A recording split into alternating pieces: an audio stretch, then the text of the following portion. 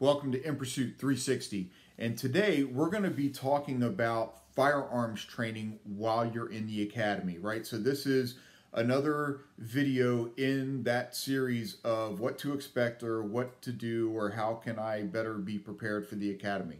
So yeah, that's it. Firearms in the academy. Here we go. All right, so here we go. So let's talk about firearms training in the academy. So you have to remember, no matter what your personal experience is with firearms, when you enter the academy, they are going to be teaching to the most novice person in the class. So you can have somebody that has really no or very little experience with firearms to somebody that's been shooting firearms for like decades. And it's not going to matter. They're going to start everybody off in the same place. So be patient. I always tell everybody, look, the moment you think you know everything about something, it's time to just quit and get out, right? So even same thing's even true with firearms. Even today, I still go to different firearms training functions so I can learn something new. There's always something new. There's a tweak to the grip. There's a better way for trigger control or trigger press. There's, there are all kinds of things, improvements in stance and follow through techniques and whatever, right? There's a difference between qualify shooting and combat shooting, and even some of all the fundamentals stay the same, but some of the fundamentals get tweaked a little bit, or you can modify them based on whatever combat situation you're in. So there's a lot that goes into shooting a firearm, and it's a tool that you hopefully will never, ever, ever use while you're out there on the street. I've drawn mine hundreds of times, never had to pull the trigger. Only one time did I ever think I was going to pull the trigger, but never had to pull the trigger. So I got lucky. 21 years, never fired my duty weapon. So thank goodness for that, right? I'm grateful. So anyway, so when you're going to the academy, either if you want to prepare to go to the academy, of course, yeah, you can go to the range and you can shoot, you can send rounds down range. Maybe you can pay for some private instruction, which might not be a bad idea. At least you have somebody there with you, as long as they know what they're doing. But here's the thing. Everybody seems to think practice makes perfect, right? Practice makes perfect. And when I played football, my dad told me that's a bunch of crap. Practice does not make perfect. If you keep practicing the wrong thing, you're never going to get perfect. Just because you do the wrong thing over and over again doesn't mean you're suddenly going to be good, right? So it's perfect practice makes perfect. Perfect practice makes perfect. So you really got to get your fundamentals down, right?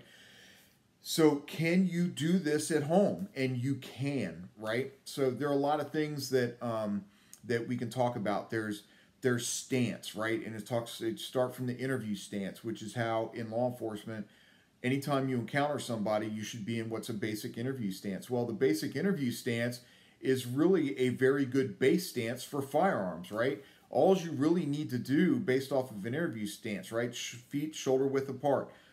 You take your strong foot or your weapon side foot and you drop it back just a little bit. And that way, when you're talking to somebody, you turn that body and it takes that firearm on your hip and moves it just a little further away, just that little bit of extra reaction time.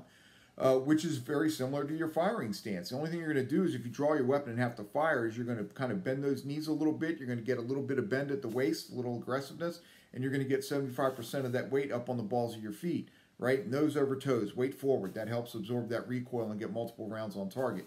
So anyway, your stance is something you can practice at home.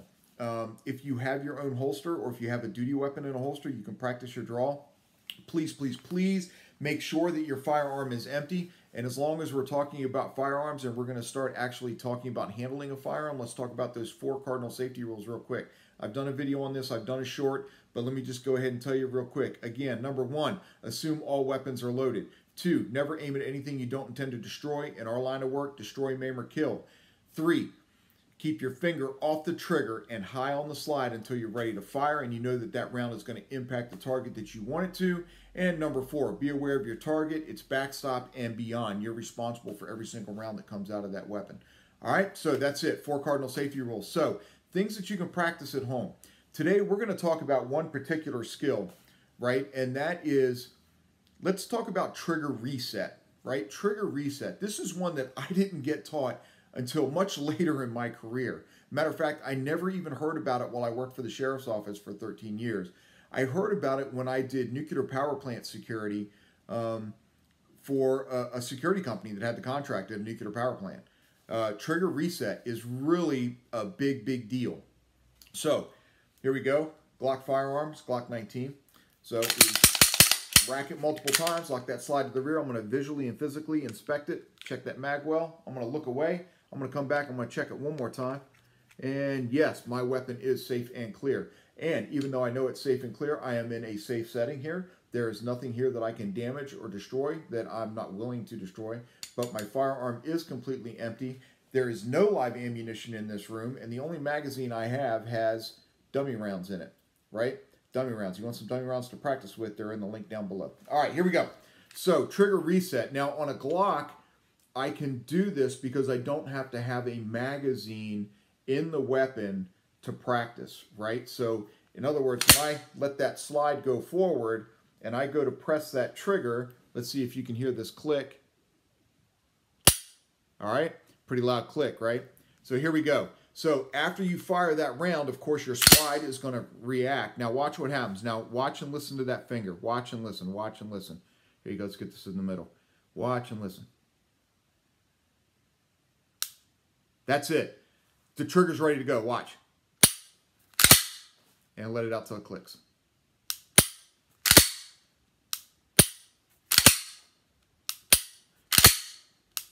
Can you practice that at home? Yes, you can practice that at home. Now, what does this do for you? So after the gun fires, look, if you're one of those ones and you're just learning how to shoot and you automatically let that finger come all the way out, look at all that extra travel, right? Watch. Click. And now watch all the extra travel in the trigger. Watch. Did you see all that? That's a lot of movement. Now, in order to fire the next round, I have to make that trigger travel all the way back again. Instead of just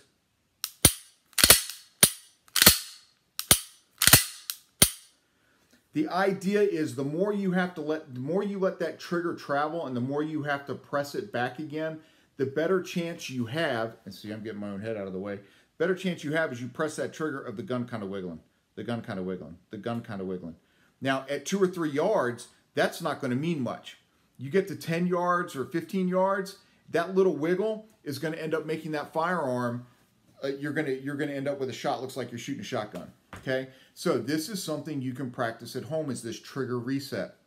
When you're talking about placing multiple rounds on target quickly or minimizing that sight, right? So you got your rear sight, your front sight. You want this to stay perfectly the same. So after you fire, bang, as it settles back in, you want minimal movement so you can maintain this while you press that trigger. So the less that trigger moves, the less likely this is to move. So you need to concentrate on that. So this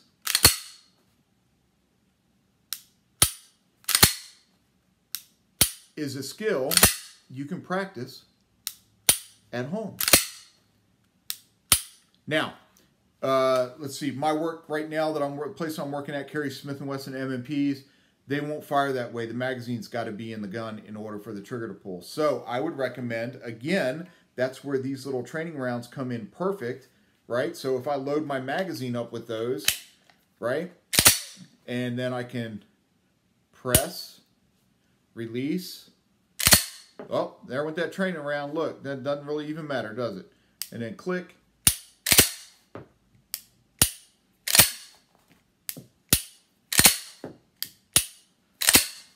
Oh, there's training rounds coming out. You know, the sad thing is I got to find them all and pick them up. And look, now I'm empty. Oh, now I'm empty. Guess what I can practice? Reload. All right, that's another video. So there you go. Practice at home. Get yourself some of these dummy rounds if you already own a firearm. Hey, if you're already active on the street, you can practice this stuff at home too. The one training that officers really don't get enough of, well, is any, to be quite honest with you, but firearms training. Firearms training. The one thing that's going to save your life or somebody else's, and you go qualify twice a year and maybe get a little extra training, You can train yourself at home, right? You can do some of these things on your own. And I'll have more firearms videos. I'll even get us out on the range, and we'll do some recording stuff out there too, and some demonstrations and things like that, things that you can work on. I'll even set up so that you can do a, we'll be able to do, we'll go over stance and stuff like that.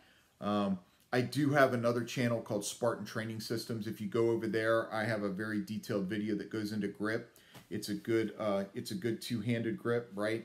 Where you bring in that second hand and you really get all that meat on that gun, where it really helps to lock everything in. So yeah, I mean, you don't see a whole lot of the grip on the gun, right? Because that good thumbs forward grip. So anyway, go on over there, check that out. And yeah, we'll get into it some more. So yeah, when you go to the academy, be prepared. You're going to end up shooting a gun, and it goes bang. And some of you are like, well, duh, no kidding, if I'm going to be a cop. But you would be surprised how many people get in there, and it's like, ooh, I kind of like didn't really think about that. Yeah. So yeah, you got to carry a gun, and you have to know how to shoot it, and you'll have to train in it, and it's going to go bang. And it may startle you at first, but you're going to have to figure out some way to get over it. If you go to the range and practice before you go to the academy, and that bang kind of startles you, here's what I would recommend. Put about 10 rounds in that magazine, aim at the target, and just pull them, shoot them as fast as you can. Bang, bang, bang, bang, bang. Get that bang out of your system. Know it's going to go bang. That's what it's meant to do. It's completely natural. So there you go. All right, so that's a little bit on firearms, preparing for the academy, and yeah, we'll get into another topic later. So don't forget, hey, subscribe down below. Don't forget, give me that thumbs up. Hit that bell notification, you know when the next video comes out, and we'll be seeing you again real soon on In Pursuit 360. In the meanwhile, stay safe out there.